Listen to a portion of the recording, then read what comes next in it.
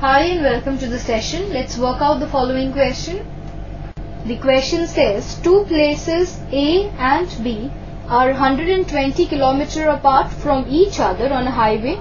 A car starts from point A and another from B at the same time. If they move in the same direction, they meet in 6 hours, and if they move in opposite directions, they meet in 1 hour and 12 minutes. Find the speed of the cars. Now let us start off with the solution to this question. Let speed of car starting from the point A be x kilometers per hour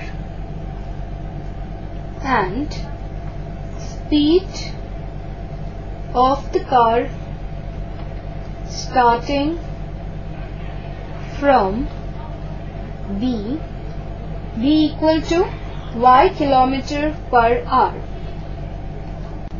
Now the question says that they move in the same direction, then they meet in 6 hours.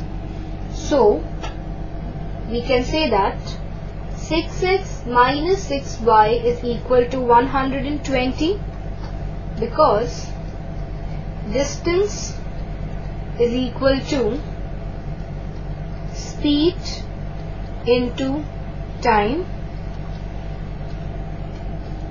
We subtract the distances because when they move in same direction, then the distances get subtracted.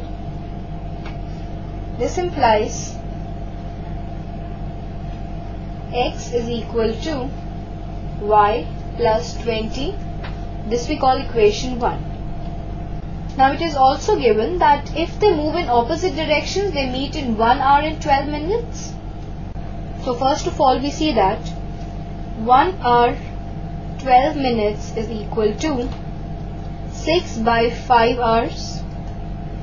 Now when they move in opposite direction, so it will get added and we will have 6 by 5x plus 6 by 5y is equal to 120. This implies x plus y is equal to 120 into 5 by 6. This implies x plus y is equal to 100. We already know that x is equal to y plus 20, so this implies y plus 20 plus y is equal to 100. This implies 2y is equal to 80, and this implies that y is equal to 40 km per hour.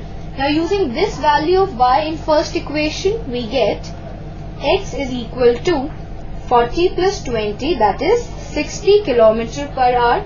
So our answer to this question is that the speed of the first car, or we can simply say that speed of cars are 60 km per hour and 40 km per hour. So this is our answer to this question. I hope that you understood the solution and enjoyed the session. Have a good day.